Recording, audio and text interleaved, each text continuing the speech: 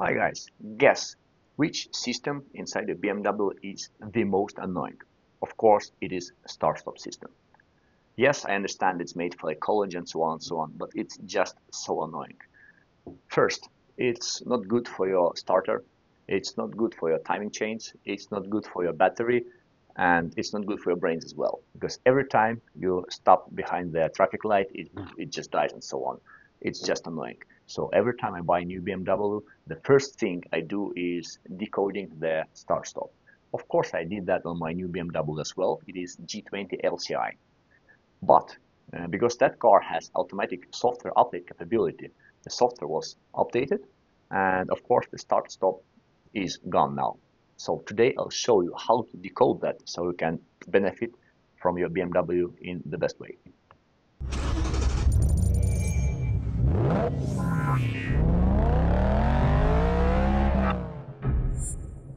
As usual, let's go practical and let's talk about different BMW start-stop systems. Over here we have G series. Actually, we don't have F series, but it doesn't matter. Over here we have also the E series. And yes, on E series, start-stop system was also present. With start-stop system, actually we have two options. It is present or it is not present. For example, on that E60, by the way, it's the E60 of my neighbor. I hope he is not against that I'm filming his car to the YouTube. And if you are watching that, say hello to the YouTube. So on the E-Series, in majority of E-Series, start-stop system is not present at all. That's why it's not the topic of that video. But on some E-Series, for example, it is X3 in E84 chassis. Over there, start-stop system is present. And it is actually software-wise located in very weird ECU. It is located in the climate ECU. You can recognize by that button. So if you'll be trying to disable start-stop system on E-Series, go to the climate or ICA ECU. You'll find the needed parameters over there. But let's jump back to the more modern cars where start-stop system is present everywhere. So we're talking about the G series and of course the F series. As we already know, we have two options, start-stop system present or not present at all. If the start-stop system is present, again, we have two options. For example, on all F series and on older G series, for example, like my G30, the start-stop system is present with the button.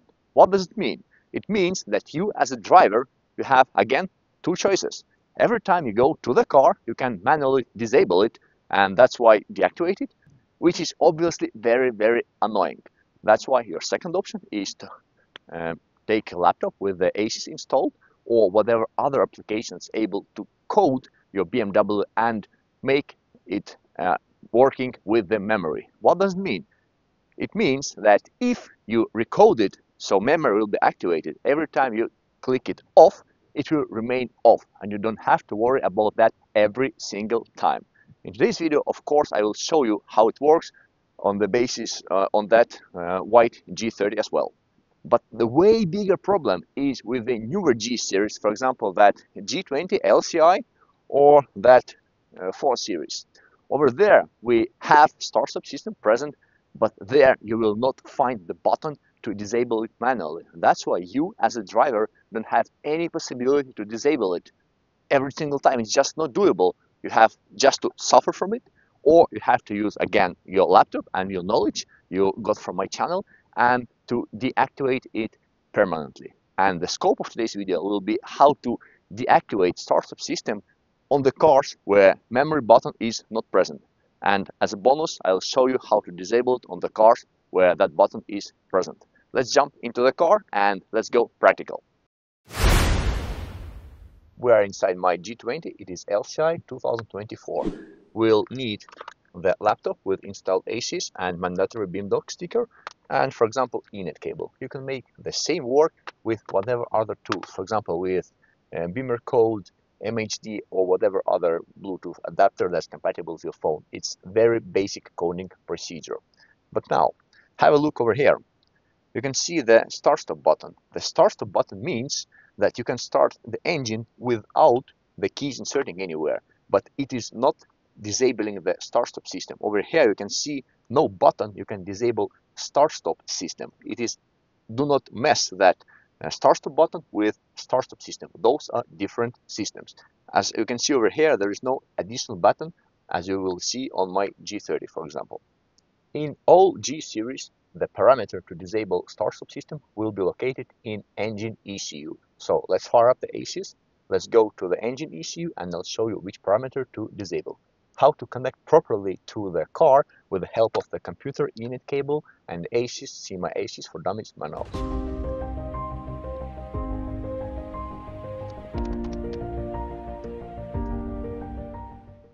Of course, every method could have some downsides. For example, that method on the cars where start-stop memory button is not present, if you disable that system, you will have error in the diagnostics that something is not working. But no worries, please have a look to the screen. When we are looking to the car, you can see no entries. So basically, there will be no error stored in the way that the driver will see. So car will be not warning or notifying you about anything. So from a driver perspective, you're absolutely okay. The only place you will have the error is when you connect the car and make the diagnostics. Establishing connection to the vehicle.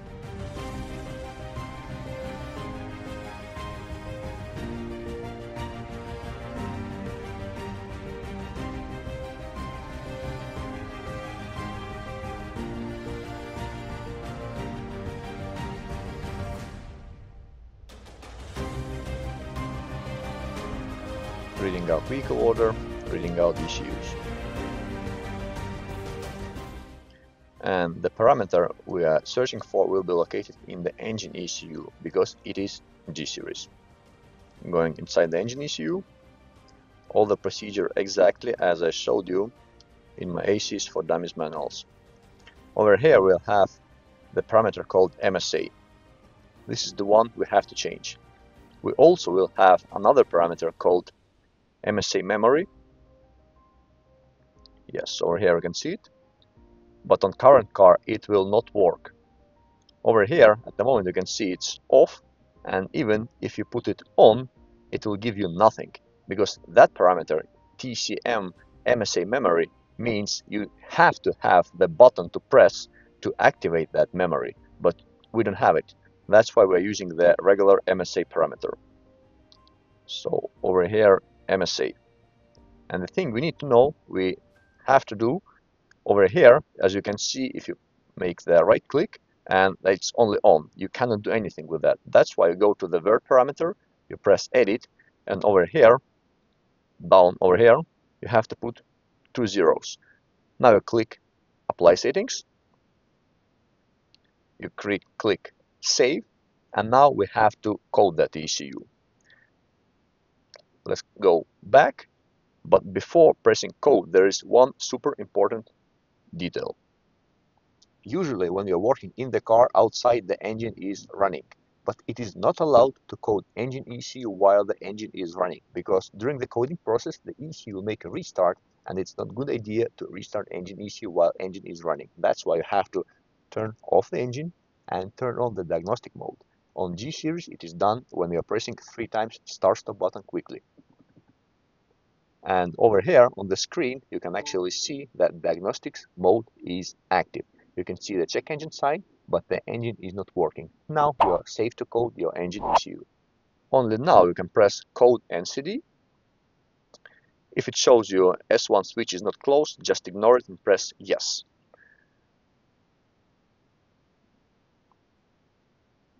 Coding process is happening.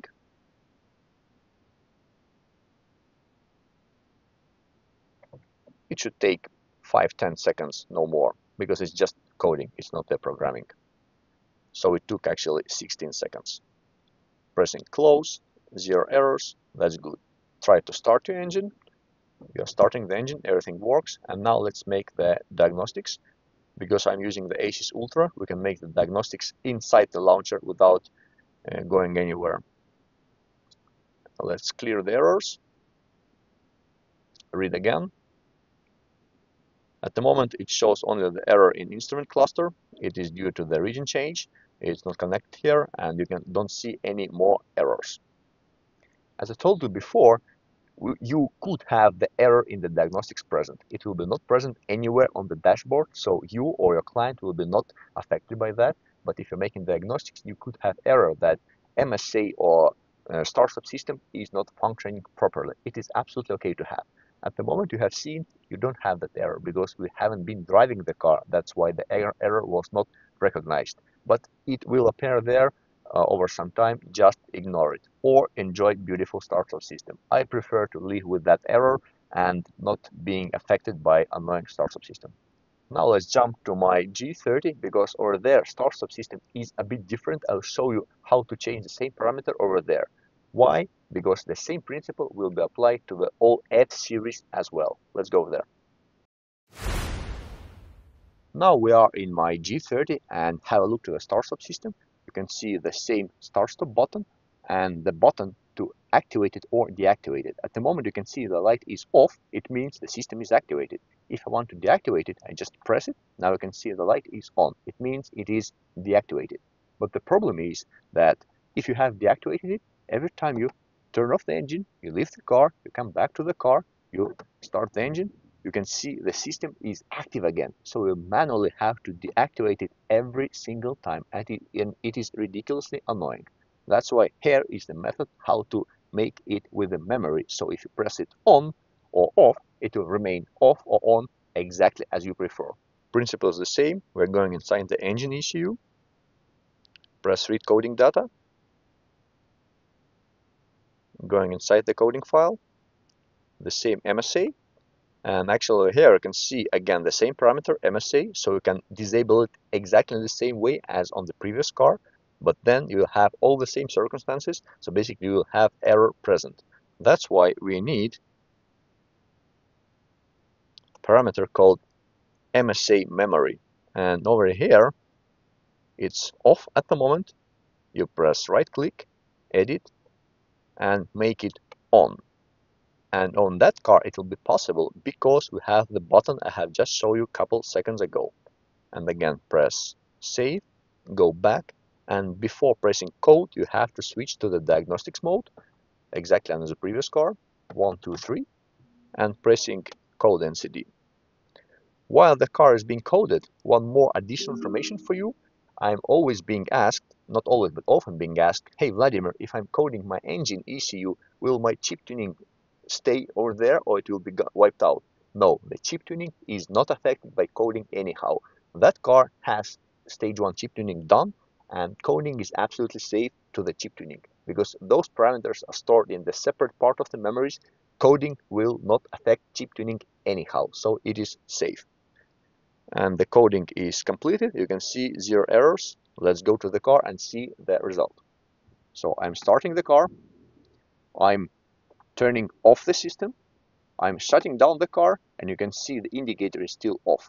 I'm starting the car, and you can see the memory is still active. But if you prefer to drive with the start-stop system on, you can activate it, you can kill the car, you can start the car, and the system will remain exactly in the same state as you has previously left it. Because that G30 is from 2017, so it is the early G series. All the same things will be applicable to the F series as well, as I have shown you in the G30. The only difference is that the place where that parameter MSA memory will be located. In G series, as I told you before, it will be located in the engine ECU, always. On the F series, it will be located in the ECU that is responsible for the security, where the keys are written. For example, it will be located in the BDC, FEM ECU, or the CAS ECU. Those 3 options. Easy as that. Perfect. Now I can again enjoy driving my BMW without that annoying start-stop system. And now you also know how to do that. And of course, the newest cars which do have NCD 2.0 secure coding, over there it's actually, that's it, done. Because if your ECU is locked with the secure coding, you will be not able to go inside the ECU to change the parameters. The only way to disable start-stop is to install some third-party addition things to just trick your car, or with the help of the chip tuning. So it's not solvable with the coding anymore. If you do find my videos useful, absolutely subscribe to my channel. If you still haven't done that, hit likes, write your comments about your thoughts, and guys, see you next time. Bye.